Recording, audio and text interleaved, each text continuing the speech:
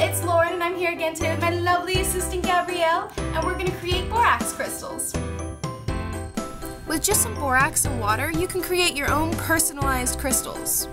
You could create Christmas ornaments or make gifts for your friends, but overall they're just really cool to look at. Unless you eat or inhale an entire box of borax, you shouldn't have any issues. If you're still worried, you can always wear gloves and goggles. It may even make the experiment more fun. What we're going to need is sodium borate, or borax,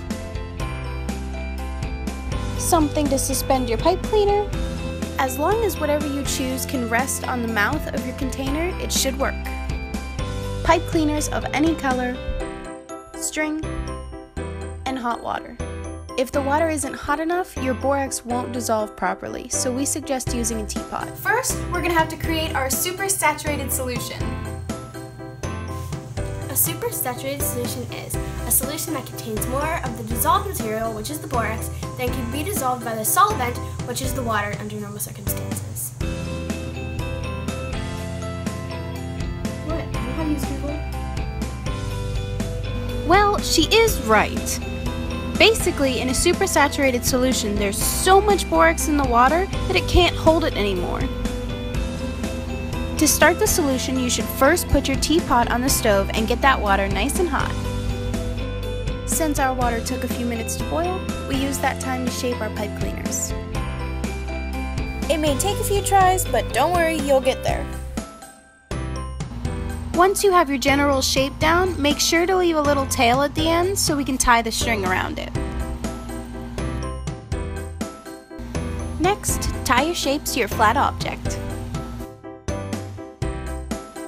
Once done, your water should be hot enough to add the borax. Stir in the borax carefully and 1 spoon at a time. Depending on the container you use, you may need more or less water. Just remember that for every 1 cup of water you use, you need 3 tablespoons of borax. We used 3 cups of water, so we needed 9 tablespoons of borax. It's okay if some borax settles to the bottom.